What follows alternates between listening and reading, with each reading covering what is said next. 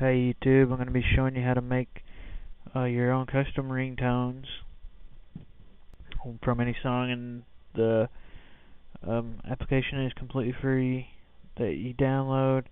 It's called Wavepad Sound Editor. You can either go to Google and type that in, or go to nchsoftware.com and download. They've also got a lot of video editing software, video, sound, picture. They got video converting software, a lot of different things to check out on that website. I'll leave a link in the description for that, and a direct link to the Wavepad Sound Editor. But I'll go ahead and show you how this works. After you install it, you're going to open it up, and you're going to go to File, and you're going to look for whatever song you want to do. Like if you've got LimeWire and you've downloaded a song, just look for that song, or put it in a CD and go to your CD drive and get the song. But I'm going to go to Program. I'm going to go under my LimeWire, and look what I got in my... Okay. Let's go to Documents. My music. I have nothing. Okay, here we go. Here's a song.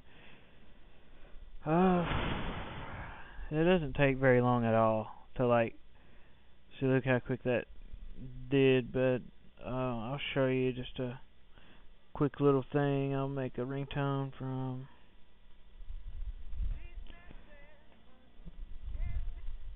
Go ahead and make a ringtone. Let's say this long.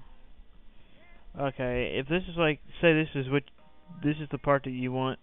You just highlight the part that you want, however long you want it. It tells you right down here, SEL length 28 seconds. That means you're gonna have a 28 second ringtone. Okay, just copy, right click and copy on it. Then you're gonna exit out of that and click on New File. I always keep my mono single, and then right click and paste. And here's your ringtone, and you're gonna click File, Save As, and I'm just gonna name it Script, and you're gonna click on Save As Type. You're gonna want to click that as an MP3 type, depending on the phone. Like Blackberries will play MP3s and WMA, I think, and possibly some other formats, but Razors will only play MP3, so you may as well just do it as a MP3 file.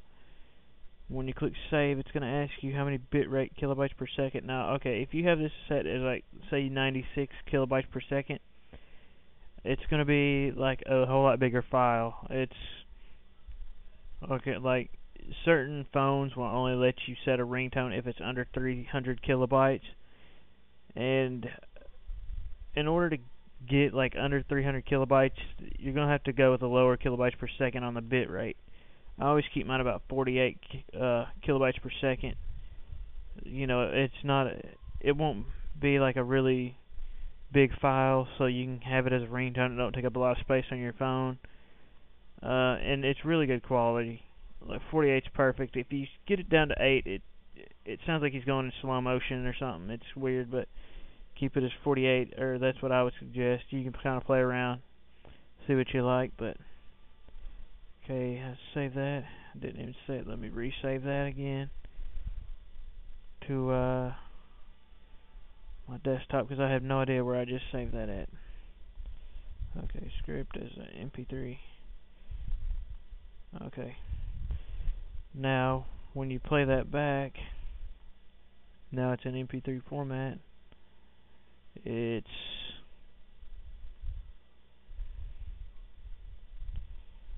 okay, it says 0 bytes. What the crap?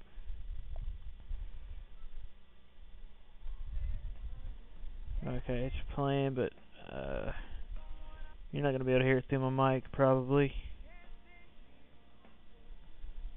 But yeah, that's how you do it. Go ahead and try it out. If it works for you, let me know. If it doesn't, let me know. And I'm sure I could help you, walk you through how to do it exactly. Thanks for watching. If you have any questions or comments, just leave them and I'll get back to you. Peace out.